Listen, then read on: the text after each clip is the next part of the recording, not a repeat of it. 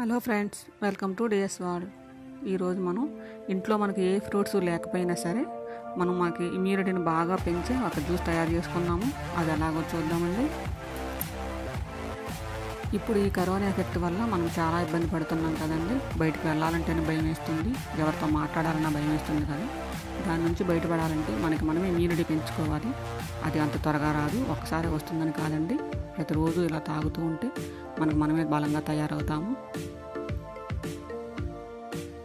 ఇప్పుడు మనము ఏదో ఒకటి తింటూ ఉంటాం కాకుండా మన ఆరోగ్యానికి ఏది మంచిదో అదే తింటూ ఉండాలండి.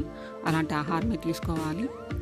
మన బాడీకి ఇమ్యూనిటీని పెంచేవి, మనకి శక్తినిచ్చే ఆహార పదార్థాలు మాత్రమే తీసుకుంటూ ఉండాలండి. ఇప్పుడు పరిస్థితుల్లో మనకు అదే చాలా మంచిది. ముఖ్యంగా సి విటమిన్ ఉన్న వస్తువులు తీసుకుంటే మనకి ఇమ్యూనిటీ బాగా పెరుగుతుందండి. అవి ఎందులో ఉన్నాయో చూసుకొని ఆ ఆహారాన్ని మాత్రమే మనం ఎక్కువగా తీసుకుందాము. మన ఆరోగ్యాన్ని మనమే కాపాడుకుందామండి. మా ఛానల్ ఫస్ట్ టైం చూస్తున్నట్టయితే తప్పకుండా సబ్స్క్రైబ్ చేసుకోండి. మీకు తెలిసిన వాళ్ళందరికీ షేర్ చేయండి. ఇలాంటి విషయాలు 10 మందికి చెప్తే వాళ్ళ ఆరోగ్యం కూడా చూసుకుంటారు కదండి. తప్పకుండా చేస్తారని చూస్తాము.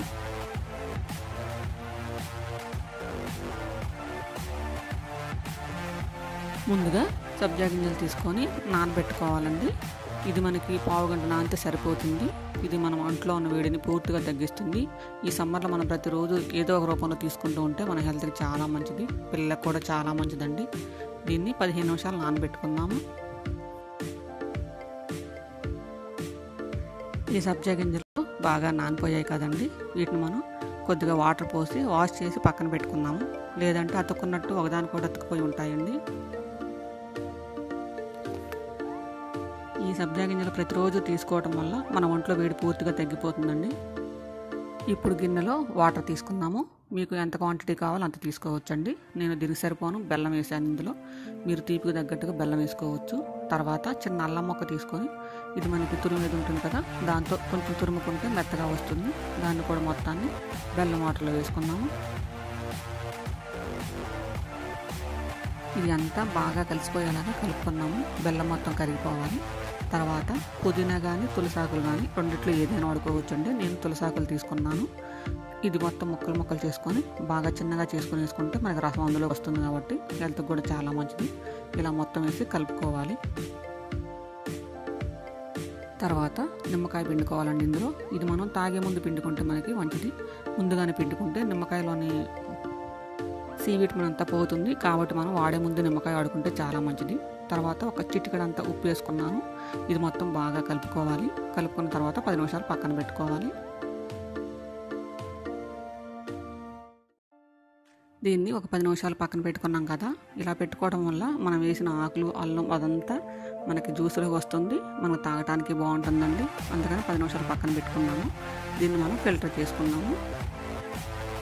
ఇది మనకి బాడీలోని ఇమ్యూనిటీని బాగా పెంచుతుందండి. ఎందుకంటే మీ అందరికీ తెలిసిందే, నిమ్మకాయలో మనకు సి విటమిన్ ఎక్కువగా ఉంటుంది.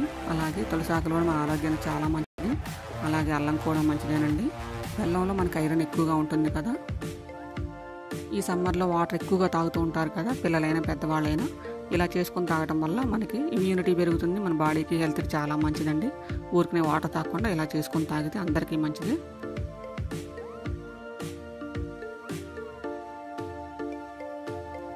ఇప్పుడున్న కరోనా ఎఫెక్ట్ వల్ల మనం బయటకు వెళ్ళాలంటే భయపడుతున్నాం కదా. మన ఆరోగ్యాన్ని మనమే చూసుకోవాలి కాబట్టి మనమే శక్తివంతులుగా తయారవ్వాలండి. ఇలా చేసుకొని తాగడం వల్ల ఒక్క రోజులో మనకే శక్తి వస్తుందని కాదు, కాకపోతే ప్రతిరోజు తాగుతూ ఉంటే మన బాడీ మనకి బలంగా తయారవుతుంది. ఏ రోగము మన దగ్గరికి రాదండి. మనకి జ్యూస్ రెడీ అయింది కదా.